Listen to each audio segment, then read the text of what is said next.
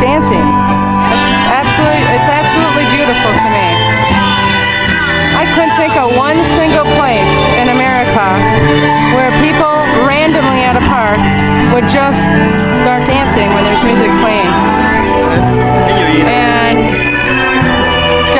down the way there's people doing Tai Chi and Kung Fu and sword fighting.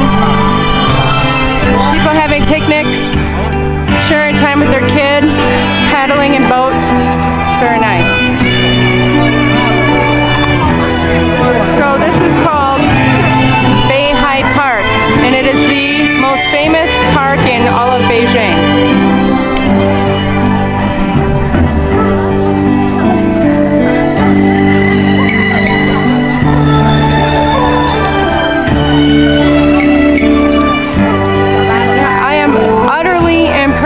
With the quality of family time that they have here and the things that they do.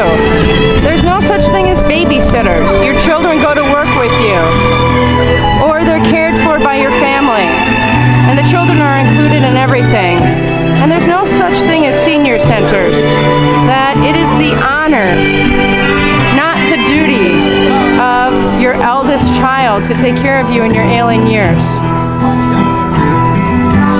I am absolutely moved and touched deeply by some of the cultures of some of the practices and beliefs, I should say, of the Chinese culture. I am thoroughly enjoying my time here, and this is a very beautiful experience. I feel so safe and comfortable and welcome here, despite the language barrier.